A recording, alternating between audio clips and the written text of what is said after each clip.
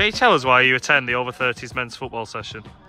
For me, it's about meeting friends first and foremost, you know, like-minded people that, you know, support local teams, and it's also for my mental health. I've not got a great deal of friends around this Oldham, Ashland line area, so it's a good chance for me to branch out, and obviously for my mental health, and it just keeps me fit and keeps me playing, and the more I practice, the better I get.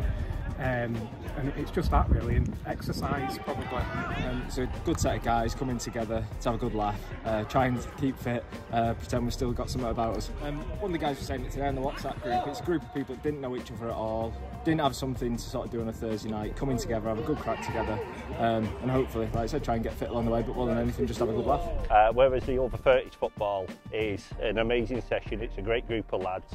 Everyone's really welcoming. Any new people come in, everyone gets looked after straight away. There's a bit of a WhatsApp group that's also a bit of fun for everyone, but the fact that it's completely free, no one judges anyone, everyone has their own level of ability, no one is discriminated against whether you're the best player in the world or the worst player in the world. Just turn up, have fun, it's completely free, and then you get the opportunity to come and play at Boundary Park like we're doing tonight. So it was a good thing. It's been absolutely massive. Since it started last August, I've been to practically nearly every session, let alone I've lost nearly 3 stone. My confidence has improved, my mental health's improved in all aspects of my life. It's so much fun to just play football again with like-minded people like everyone else.